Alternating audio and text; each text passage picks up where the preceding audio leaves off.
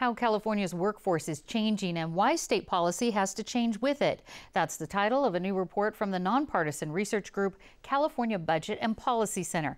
My guest, Peter Brownell, research director at the Center for Policy Initiative, highlights some of those labor changes in the impact on San Diego workers and their families. And Peter, the report finds that California's workforce is a lot more diverse now than it has been in the past few decades. How does our workforce, as far as diversity goes, compare to that of the 1980s? Well, as you mentioned, it's become more diverse in terms of racial and ethnic groups. As a percentage of the workforce, the representation by Latinos has pretty much doubled in that period. It's a period of time where the workforce has become minority, non-Latino white. So there's been pretty significant changes over that time period.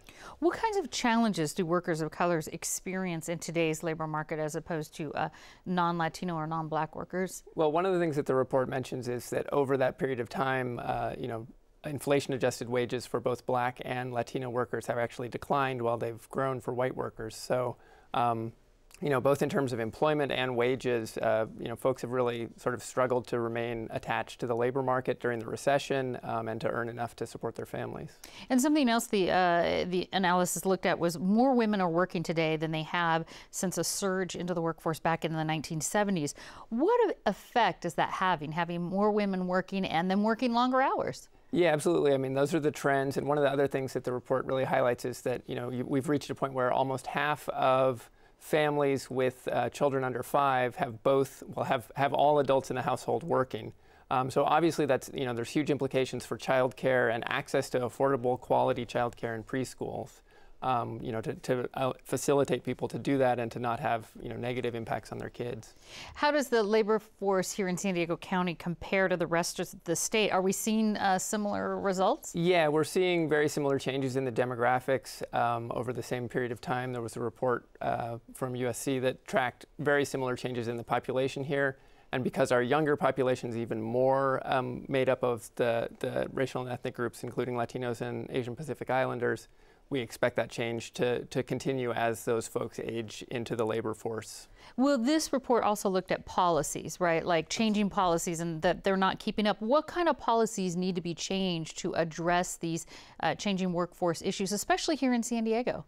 Well, definitely in terms of the wages and the ability of wages to keep up with inflation. One of the things two of the main policies that the report highlights are the need to continue to raise the minimum wage, even with the planned increases to $10 per hour. We're still adjusted for inflation going to be below where we were in terms of the purchasing power of minimum wage in 1968. So folks have seen their earning power eroded away if they're earning minimum wage, and that's obviously something that we've been debating here at the city, and will be at the city of San Diego, and will be on the ballot in the coming year. The other thing that the report highlights is earned income tax credit, which passed. There's a new state policy which is going to produce some very significant benefits for folks who are working but who have fairly low earnings. Sure, yeah, I was going to touch on that. Can you just briefly explain how that works? People get an income credit that's actually pretty sizable. Yeah, it's basically, the eligibility is very similar to the federal earned income tax credit, but this is coming from the state. It's a refundable credit, so people can get people will get a tax return based on that credit if they qualify for it and don't owe additional taxes. So it can put more money in their pockets. The thresholds are very low. So for instance, even if you were working full-time year-round as a minimum wage worker supporting 3 children, you still wouldn't qualify. But for folks, there are about 2 million people that will qualify because of their part-time work and the needs of their dependents. In the state here in California, yes, yeah, so super low wage earners. So we'll have to end on this, but what about middle income? It seems like there's been a shrinking of middle income jobs. Is that true? Yeah, I mean, we've seen sort of declines at where the median earnings are, and especially since the recession. I can say in San Diego that median earnings, median household income, declined during the recession and really have been stagnant since then. They haven't bounced back up the way the